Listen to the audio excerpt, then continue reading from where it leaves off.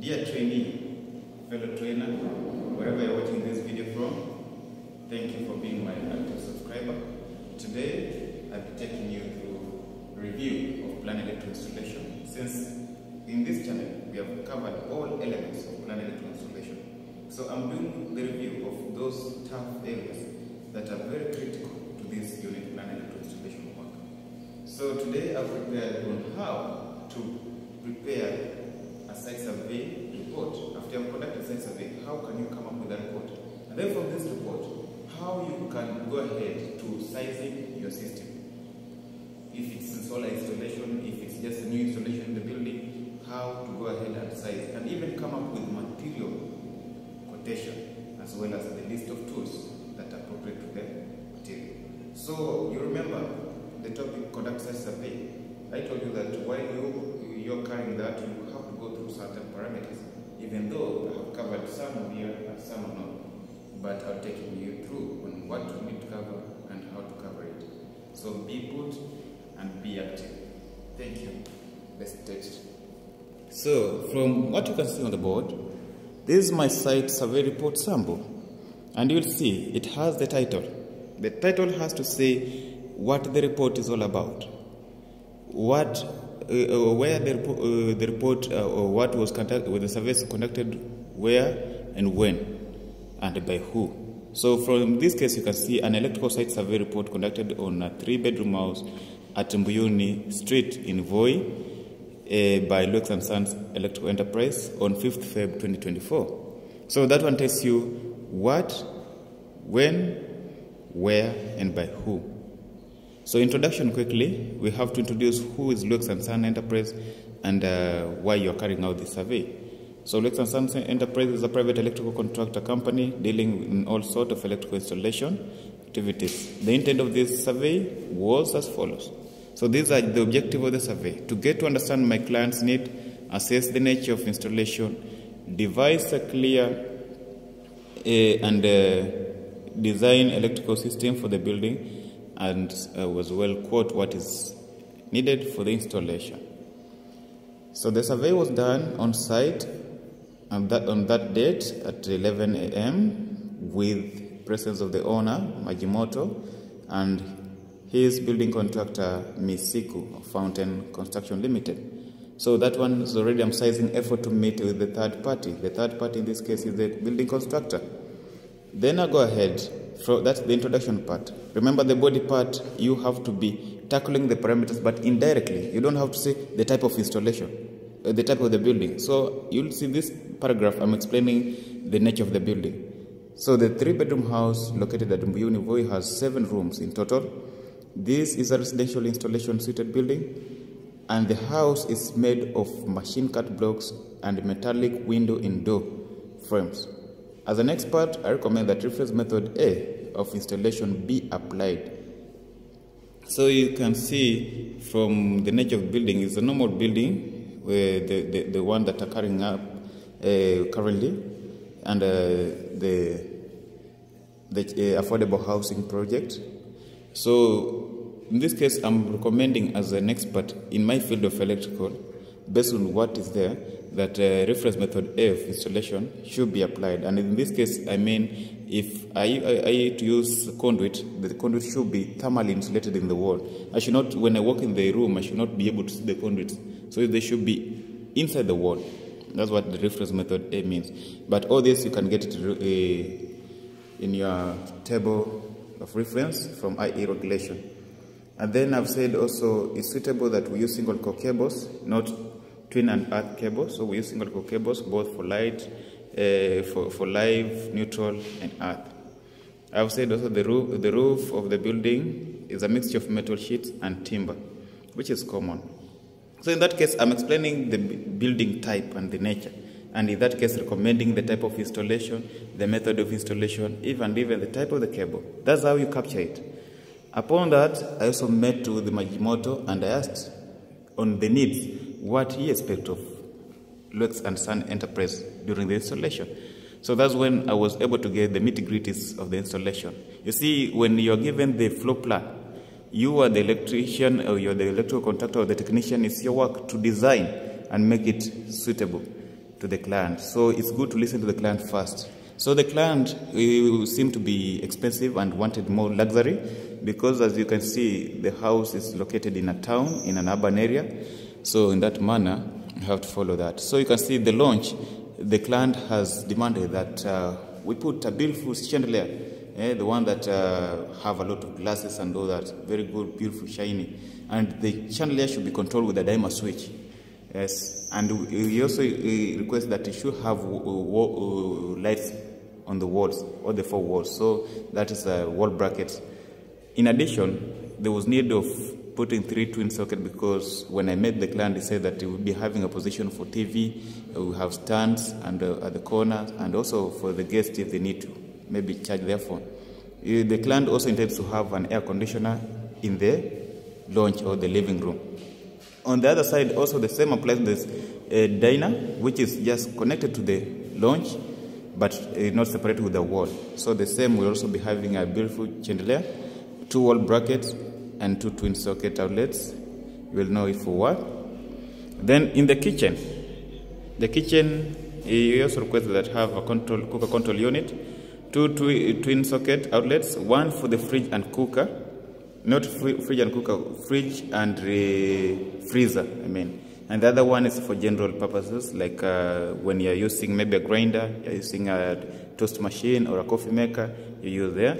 And then also the lighting, we are going to use just a double fluorescent lamp for enough lighting.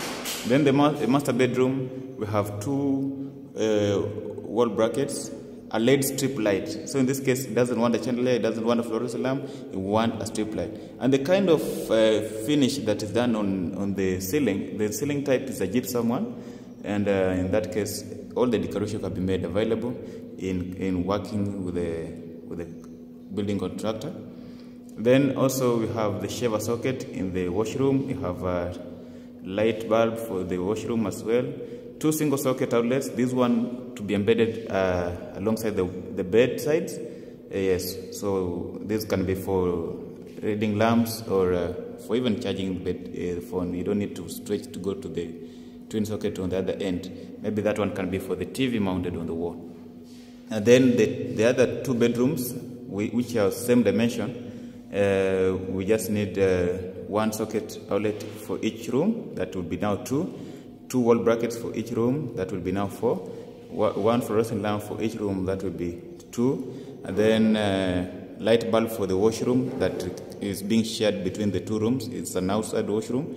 We have a shaver socket in the washroom and also an instant shower in that washroom. The same I had also forgotten for the master bedroom. We also have an instant shower in the bedroom. And then the porch has a twin socket outlet and fluorescent lamps. So you see, this all I got after talking to the client, even though I could plan for myself, but you see, you have to know what way does the client has and what does the client have in terms of comfort. Does he want luxury, comfort, or just want to save and have installation in place? So in conclusion, the survey objectives were met. I was able to familiarize with the site, the client, and also to size effort to meet with the building contractor. I secured floor plans for the building, and with that information, I can go ahead and even quote exactly what's needed. I can size my system and have everything that I need. So you see, that's all that you need to include. That is very important. Even though there are certain parameters that are missing here, like let's say the site conditions, very important. Even though here I've stated where the building is located, it's in Buyuni Voi. If you understand where Voi is located in a hot area zone, but the temperature does not exceed 30. So the ambient temperature will just be normal. So the correction factor for ambient temperature will not be a problem. And depending on the nature reference method that I've selected here, the issue to do with the thermal insulation won't be a problem too. So the grouping won't be a problem because I intend to have different final circuit for this. So all this has been made possible, just what to include. Other parameter that is also missing here is on building utilities. It's good to state what other activities or other services that will be provided in the house. This one is a flat building, so you can see there's no need of elevators, but we have other building utilities like the sewer system, the drainage system. Does the client has a gassing system? But when I was meeting the client for the first time, remember this is a new block being brought up. So I came in when the blocks are the one being raised, and the roof had also been placed. So it's just soon plastering will be taking place. So I have to rush in quickly and prepare the list of material before I proceed to doing or performing the installation as it. So from this point, I've broken down. This one I'll be taking into the second video on how to prepare material. But before you go to material, you have to size the system. So from these requirements here, and what I will the floor plan says, I've been able to bring and break it into many circuits. As you can see, for my sizing, we have the lighting circuit, we have the power circuit, we have the cooker control circuit, we have the instant shower circuit, we have air conditioner circuit, and then the consumer capacity. So the reason why you have different circuits, it means I cannot have the final circuit for light being against powering all the sockets or powering the instant shower. So I have to break into different. Also, as you can see, one thing I want to say about this, because this information I've just drawn it from the survey report, the one that I had summarized here. So you can see, like, if I'm talking of lighting circuit, I mean all the lights will share a single protective device. They will also share a same conductor.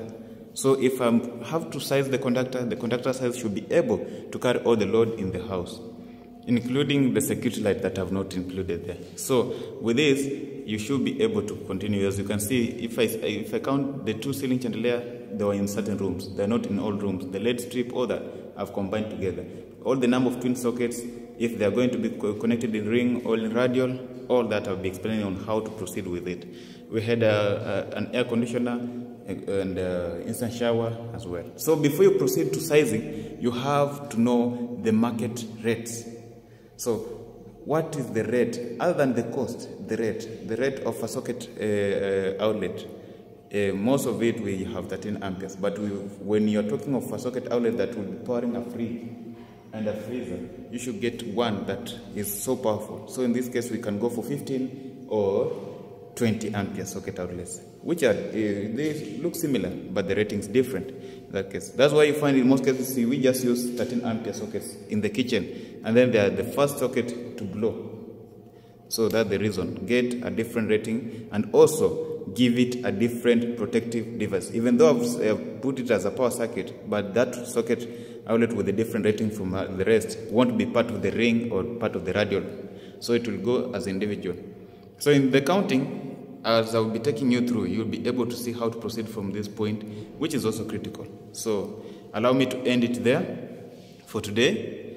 As we continue with the system sizing in the next video, please be keen and be attentive. Today I'll be taking you through step by step. Pay attention and be ready for everything. Prepare your IE regulation manual, the 17th edition. I'll be guiding you to the tables directly. Because of this, I'm presenting directly in a live session, so I want to be able to be projecting the reference tables as I do. I'll just be giving you codes as you can go and double check later as you do your research. Thank you and stay put.